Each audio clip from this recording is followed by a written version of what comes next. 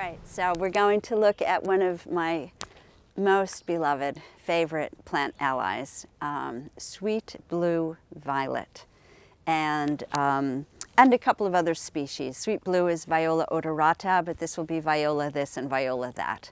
All right, and so let's go down to the ground where she humbly lives in the soil of the garden.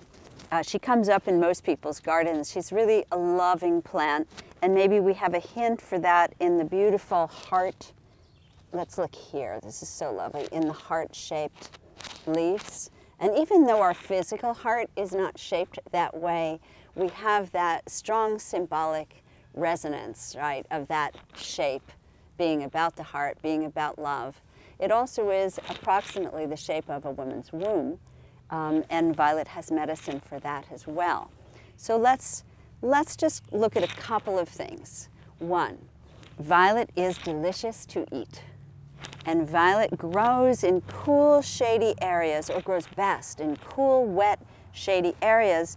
And this is how a plant will suggest to us things that it may do for us. So it's going to cool and moisten things in the body that need cooling and moistening. So for example, we might have a salad in the summer, and the more violet leaves and flowers, and here we have purple flowers and white flowers. Violet flowers, common violets will have yellow flowers, white, lavender, purple, and then a white one with kind of lavendery stripes that I have in another part of the garden. And so if I just put this in my salad, it's going to cool me down in hot weather. But also violet is super high in, here's what's really funny. What I was trying to say was super high in salicylic acid, but what my heart and perhaps the violets wanted me to say was violet is super high in love. So violet is super high in love.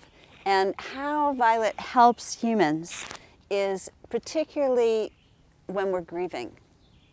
Violet has a way of helping us open to the grief, soften our armor that might keep us from feeling grief, because when we can't feel the grief, we can't heal, right? If we just repress it, it sticks around forever and it lodges in the body in all sorts of ways, including in growths. And so, interestingly, violet is a dissolvent that helps dissolve growths in the body, lumps, bumps, cysts, tumors.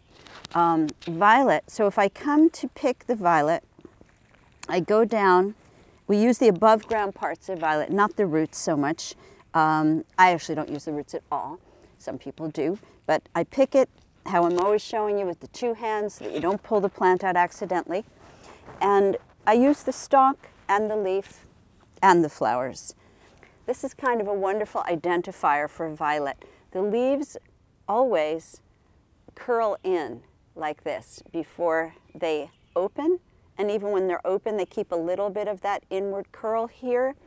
And I think of it metaphorically as the way we open, like if we don't feel safe, we open our hearts like kind of little by little by little by little by little, and then gradually we realize that having an open heart is actually the safest way to be. It doesn't mean we don't have boundaries or the ability to say no as well as yes, but it means we can say no, keeping our hearts open. That's a whole other important teaching. But violet is really helpful for head pain, headaches. I like to dry a lot of violet to have infusions in the winter. Again, cooling, moistening, soothing, and very nourishing to the nervous system as well. Violet has an affinity not only for the head but also for breast tissue.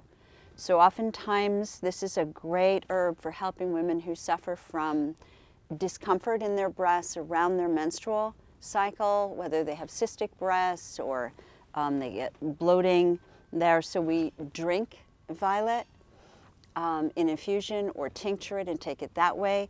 But also we can use it to help externally to dissolve cysts. It can be placed over breasts, over ovaries, and this is a really wonderful multi-purpose plant to get to know.